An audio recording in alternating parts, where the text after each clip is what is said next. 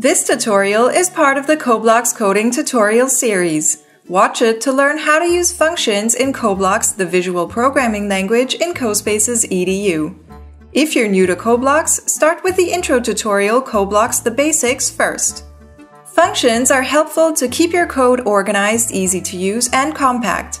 Without functions, we would need to repeat a lot of coding work and remember what happened where, when, and how.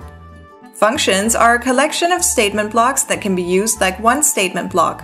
You can use or call function blocks with parameters which let you create a unique behavior for each call. Let's start with a simple function. Whenever we call the function, we turn an item towards another item and measure the distance between the two.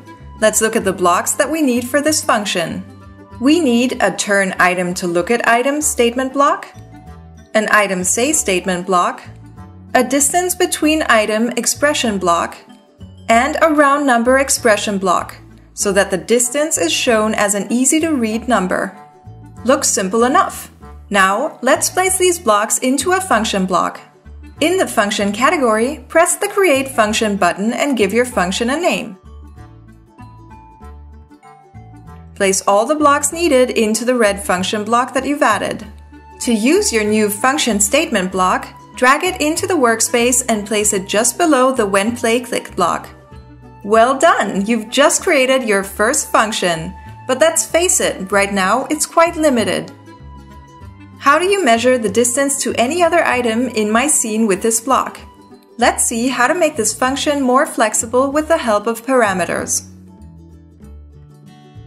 Parameters are like variables, but they exist only inside a function block. You can give them values whenever you call or use a function block in your workspace. Let's use parameters to define a new item as measuring target for our function. Tap or click on the function definition and select Edit Function. Click Add Parameter and name your new parameter Target Item. You can also give the parameter a type. Types help you to prevent using the wrong values inside the function statement. In our case, we want to use another item as a parameter, so we set its type to Scene Item. Click Update to change your function. See how we have a new target item parameter inside of our function definition? Simply drag it into the Look At and Distance Between item blocks. You can now select which item you want to measure the distance to.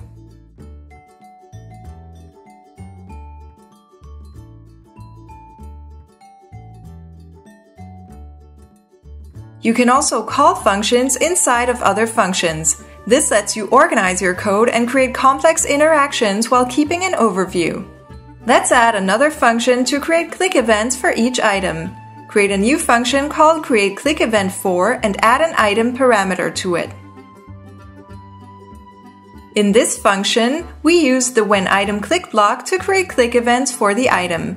In the event block, we call the Measure function and give it the item parameter. We then add Create Click Event function blocks for all items we want to measure in our scene. That's it! Hit play to test what you programmed.